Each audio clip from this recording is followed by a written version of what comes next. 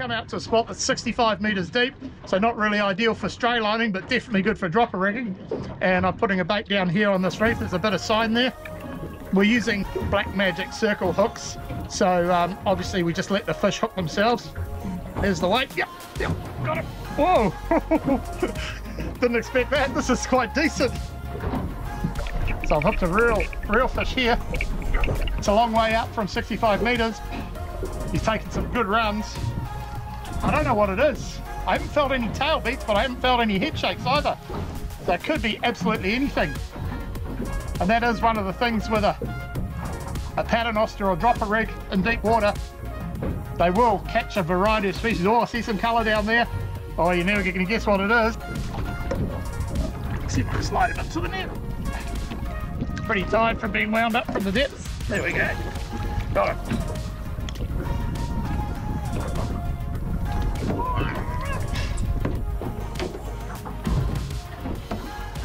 Happy with that one. So when I get home, I'll show you how we tie up our paternoster or dropper rigs. You don't need a lot of equipment for tying a paternoster rig, but what you do need is a good sharp knife or a multi-tool, very handy, the correct weight of monofilament leader or fluorocarbon, depending on what you want to use. Choice is yours. A selection of hooks in different sizes, swivels, and obviously sinkers. Now, sinkers for paternoster rigs are always at the bottom of the rig, so it pays to use a teardrop or boat type sinker that has a loop eye. Makes it easy to attach to your rig. So the choice of leader is very important when you're tying a dropper rig, because it denotes how stiff your dropper loop's going to be, but also depending on the species that you're chasing, you want to make sure that you're not going to get bitten through.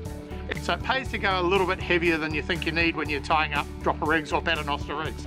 If you're fishing for small bait fish or small table fish, whiting, garfish, that sort of thing, you can use fairly light sort of leaders.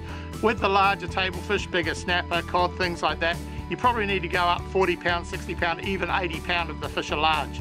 And when you're chasing those really big fish, kingfish, groper, blue eye, blue nose, you want to go heavy. Anything from 100 pound, maybe even up to as heavy as 200 pound in your droppers. Very heavy, but good security when you're tying them up. Hook selection is pretty important when you're setting up a paternoster rig. What you want to make sure is that the hooks that you use are suitable for the style of fishing you're doing. When fishing in deep water for large fish, you want to use a heavy duty thick gauge hook, something like the wasabi half hooker hook. As you scale down your tackle, you can go to lighter style hooks, such as the KL series or the KLTs. In most situations, a circle hook is the best choice.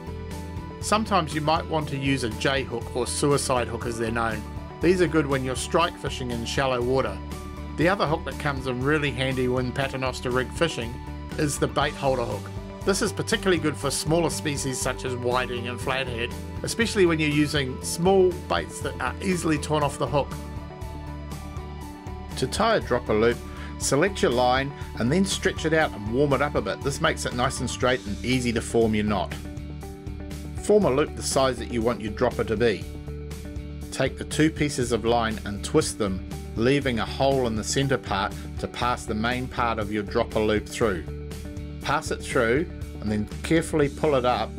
Now the only way to do this easily is with your mouth. Just grab the loop and pull it and then slowly wet and tighten your knot. It's that simple. Practice, this knot can be tied in seconds. Always check your knots after you've tied them. Make sure the loop's not too long or too short, and then just make sure the mono hasn't got any damage to it. So I'll take you through the construction of a paternoster rig. It is fairly simple, but like I say, there's a few tips to make it really work. So get your leader, and you'll need a little bit more than you actually think. So what I do is leave it on the spool and tie as I go and then cut it off at the end. That way you don't have any wastefulness. So first of all, allow enough for your sinker drop. Then get your first loop, which will be your bottom loop. And when you're forming your loop, get double the amount of line that you need, obviously, for the length of your loop. Then just fold the leader over itself. Get your loop nice and tidy. Then rotate the two pieces of mono that are in your fingers. Rotate that 7 to 9 times, leaving a loop in the middle. Then get the large part of your dropper loop, put that through the open loop in the middle of your twisted leader. And there's no easy way to do this. The easy way is to put it in your mouth and pull it through. Then draw it close. Wet your knots as always. and then slowly draw it. Don't draw it fast, draw it slowly until it forms your loop. So there's one loop. That's a nice short loop, and see how it's nice and rigid and sticking out from the side, so it's not going to get caught around when you put a hook on it. So that's one loop. You can use up to 3-4 loops if you want to, but most people use 2. Now leave a good distance to your second loop. Repeat the process. Fold it over, get your 2 pieces of line and rotate those.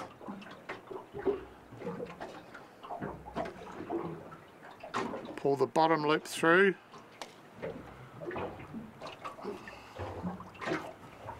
Wet your knot, slowly draw it up, and there you have your second loop. Now notice the distance between the 2 loops is quite a long way. Now the reason you do this is firstly so that when you're putting the baits in the water they don't tangle up. If you've got longer loops and the distance between them is not enough, they can tangle up quite easily. Also, if you get 2 decent fish, you don't want them bashing on each other either. So keep your loops quite well apart so they won't tangle and the fish that you hook on them won't get caught up. The third part is to take another probably 20-30 centimeters, and that's where you're going to tie your swivel. Cut your line, tie your swivel on using a uni knot. It's a very well-known knot and it's very reliable. So swivels eliminate any twists that might go into your leader.